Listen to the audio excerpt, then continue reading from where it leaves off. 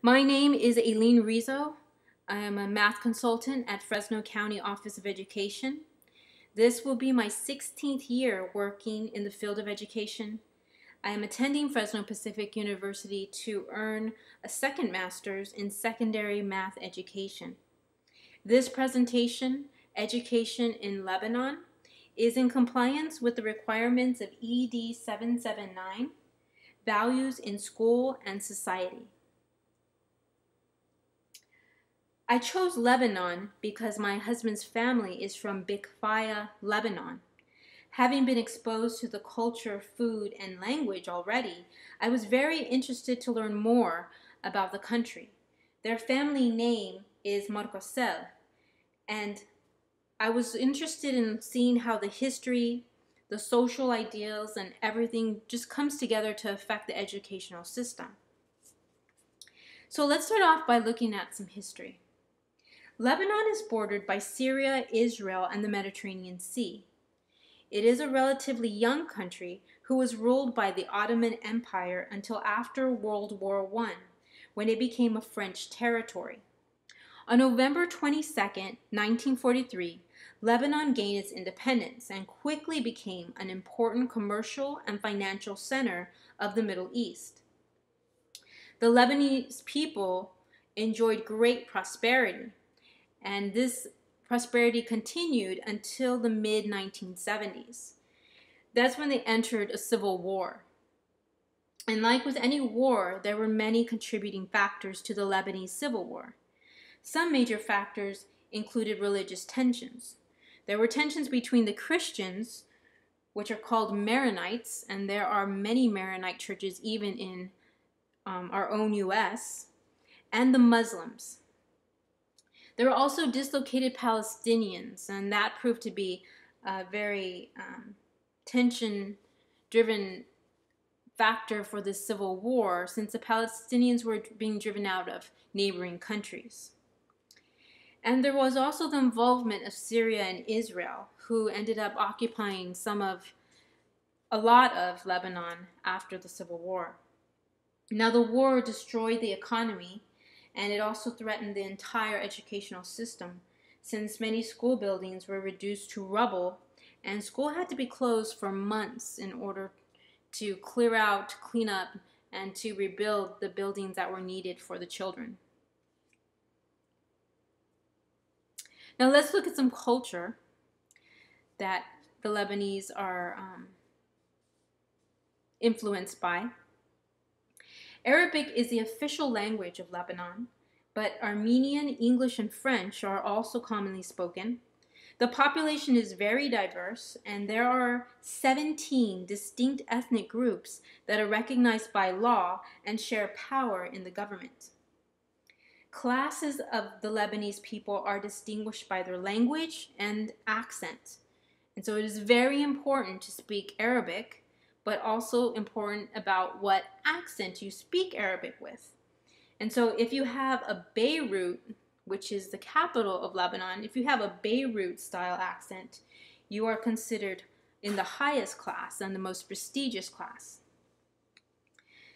During the Ottoman Empire, Lebanon enjoyed a lot of freedom, and they imported from other European countries. And so that, along with the French rule, also provided the country to have a unique blend of both an Arab and a European style. So they're a very unique country in that respect.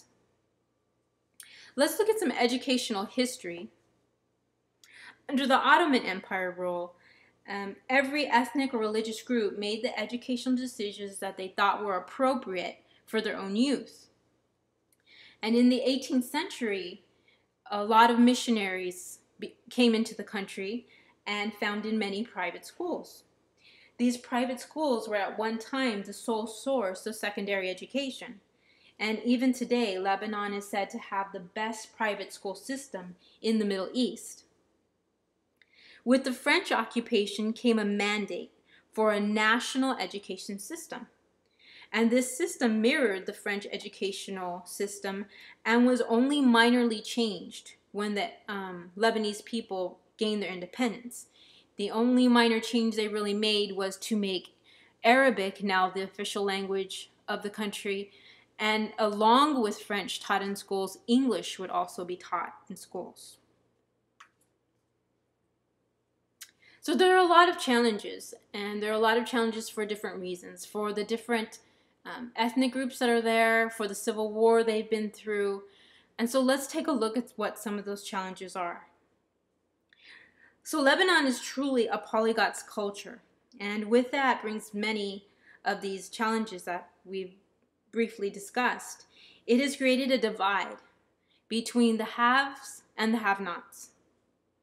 The more wealthy families, the more wealthy communities tend to be those that are of Lebanese descent. And so what is required to be of Lebanese descent is for the father to be Lebanese. If the father is not Lebanese, but the mother is, the child is not considered a Lebanese national. So they have to be a Lebanese father to be considered Lebanese. Now, these families that are in the higher class or the more wealthy, they send their children to the private schools. And the quality of education is very high there because there are private schools that have been around for a long time. They have a good tradition, a good founding. And so they have very high quality education. One of the complaints there and the challenges is that these schools are often taught in English or French. And it is becoming more common for these children going to these schools to lose their ability to speak the Arabic language. Many children are losing their native language, and technology innovation is seen to shift into English more as a more common language. These students are using Facebook, they're tweeting, they're seeing movies in English, and so they're tending to use English more often. Now, the poorer communities send their children to public schools because they have no other choice. They can't afford the private schools. And this picture that we're seeing right now is the picture of a common private school. There are a lot of challenges with the public school system, and let's look at some in detail. And let's keep in mind that Lebanon is a more open and free country compared to other Arab nations. And that does allow the foreign influences such as I spoke of Facebook and so on to be more common in Lebanon than you'll see in other Arab nations. I quote from one of the articles in the bibliography: refugee and migrant children without papers cannot be registered in an official Lebanese school. So we're seeing many children from refugees, especially from Syria. They're coming from Syria and the refugees, and they can't be enrolled in school. Other children from mixed nationality marriages are not legally recognized. If it's a mixed nationality marriage that's not legally recognized, those children cannot be registered in schools. There are programs now coming up that are trying to get education to these children that are considered the outsiders because these children have nowhere else to go. There are programs such as the Insan School, and they're trying to meet the educational needs of these children. But there's limited space, and there's still an influx of refugees, especially from Syria. Migrant workers who leave their sponsor families lose their papers, and so they cannot enroll their children. So there's different groups that are considered outsiders to this educational system, but they still need to be educated. So that is one of the big challenges for the public school system. There is a challenge also of rebuilding, especially after the Civil War. And so in places of Lebanon, like the Akkar region, public schooling is very poor quality. Teachers and principals describe a hopeless situation where even basics such as heat, desks, and even toilets are lacking. There is no library, there's no science labs, and the state even chooses to hire unqualified teachers to reduce the funding. The Civil War destroyed much of the educational structure, and the private schools flourish because they meet the needs of the upper class, but the poor are left with these less than adequate educational opportunities for their children. And even if they have high motivation, they have a very hard time to even have the basic necessities at their schools for them. So the government has issued a 5-year plan. The 5-year plan that was launched in 2010 that would rehabilitate all public schools. International organizations like the World Bank have also been working to rebuild the school system. And one of the first things on the list of changes is really the quality of the teachers. This is an interesting statistic here. 54.5% of teachers do not have a university degree. They're opting to hire people who are less qualified so that they don't have to spend as much money. Another way that they're doing that is that many teachers that they're hiring are on short-term contracts instead of a long-term contracts. And that also helps with the funding for the state, but it doesn't do any good for the children in the educational system. So those are the two focuses of their goals: to change the teachers, the quality of the teachers. And another focus is the language. The language of education is also a focus because core academics such as math and science are taught in French. Yet schools lack well-qualified teachers to teach the French language. And so students are pretty much learning a core academic in a language that's kind of foreign to them. So that is a big struggle and a definite focus of a change that needs to be met. And the third and final focus is monitoring. Monitoring is not happening like it should be. It is minorly happening in the north. And so teachers' performance is very poor. They're not monitoring the teachers' use of educational strategies that will work in the classroom. And another reason for monitoring is that some students are reporting abuse and being beaten by teachers because there is just no monitoring at all. So definitely a need there in one of the goals. So some current trends, some trends that are happening that are positive, that are these right steps to a good change and that needs to happen in the educational system is teacher development. And so there's been professional development for teachers in the district of Akar. This has been happening for 2 years now.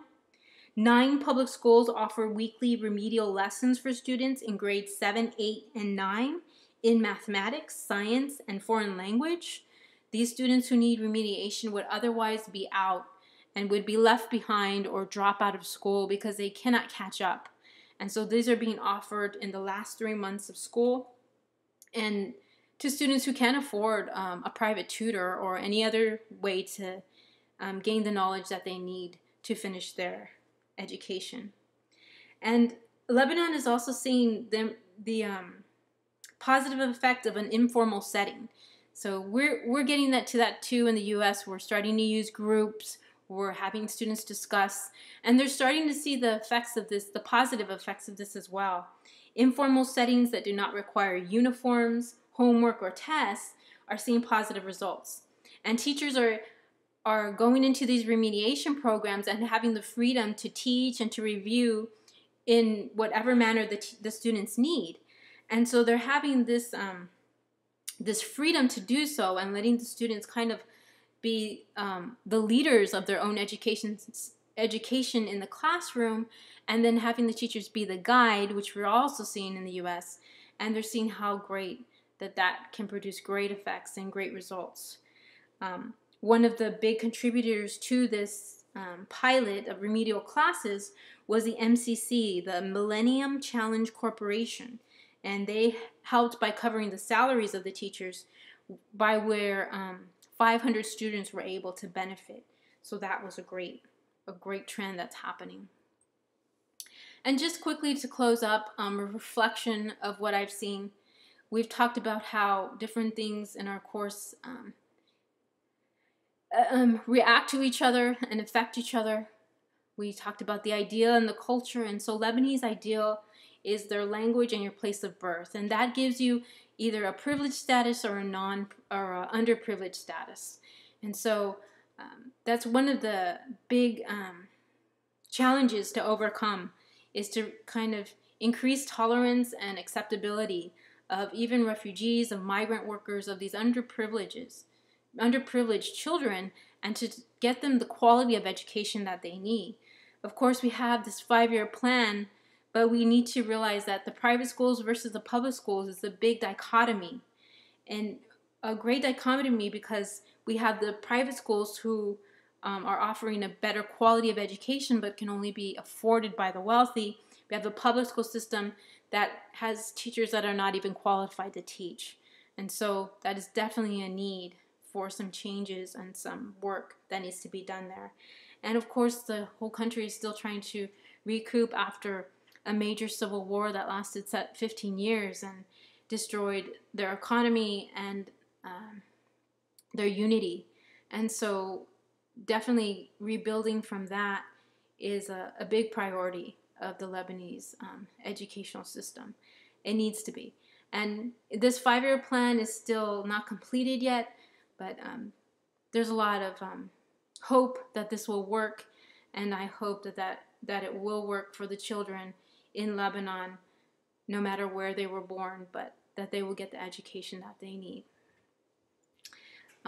You'll see here my bibliography from the sources that I used to complete this presentation, and I thank you for your time.